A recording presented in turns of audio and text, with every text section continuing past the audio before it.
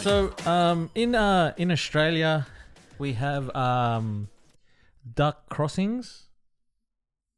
Oh, I can see it now. We have duck crossings. We have probably everywhere around the world. They've got animal crossings, right? Oh, we've got animal crossings. I was going to say something specific to Australia. We got like possum crossings. Over the highway, we have the possum crossing that goes over. Which I was like, what? Right. So that's where we place them, right? So there was this caller on a radio station in America that was complaining about the deer crossings. I'll let you hear it. You got quite the vent today. It sounds like what's going on with you. Well, I wanted to voice my opinion on something that's been bothering me for a really long time. Okay. I tried writing the newspaper and contacting TV stations, but nobody seems to want to stay with this. So that's why I'm calling you guys. Okay, what's the issue? Well, over the past few years, I've been involved in 3 separate car accidents involving deer. Mm-hmm. With the population and everything. Each of these incidents, they've occurred shortly after I saw a deer crossing sign on the highway. Well, my frustration is that Minnesota and North Dakota Departments of Transportation would allow these deer crossings to be in such high traffic areas. I mean, I've even seen them on the interstate. Why are we encouraging deer to cross at the interstate? I don't get it. That's such a high traffic area. I mean, I understand that deer are wild animals and they need to travel across the streets occasionally to survive and, of course, to find food. But it seems to me that so irresponsible of us to allow these deer crossings to be in areas where these deer are so likely to be struck by oncoming traffic. I mean, wouldn't you agree? I mean, it's just, I mean, you think they would put deer crossings maybe, in, smaller towns, maybe during at a school crossing. It would be a safer place for them to cross.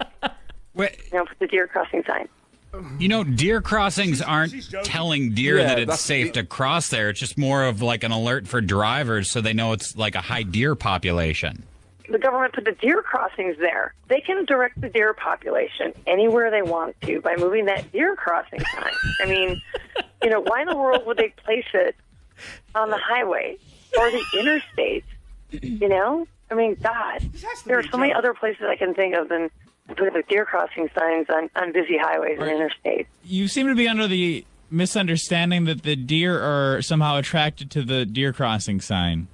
Well, yeah, the deer crossing sign is there to allow the deer to know that's where they need to cross. Right. And all these car accidents you had involved a deer after you'd saw a deer crossing sign. Exactly. I mean, I'm trying to watch out for the deer, but, I mean, speed limit's 55, 65. How am I supposed to, you can't brake really quick if if the deer just is crossing in that deer crossing area. So you'd like to see these signs move somewhere safer?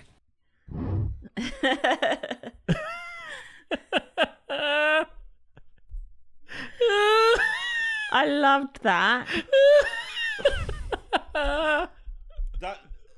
That lady is the reason why inbreeding is illegal. Oh, no. Is she... Verdict, do you think she's for real? I asked that. No, I think she's joking. I asked that, but I'm not sure. Actually, hearing the second time, it doesn't seem like it seems like it was a. Really? It seems like it was because she was committing to the joke. It seems like it, but the first time I heard it, I was like, she wanted the deer crossing to move. She thinks that deer can read.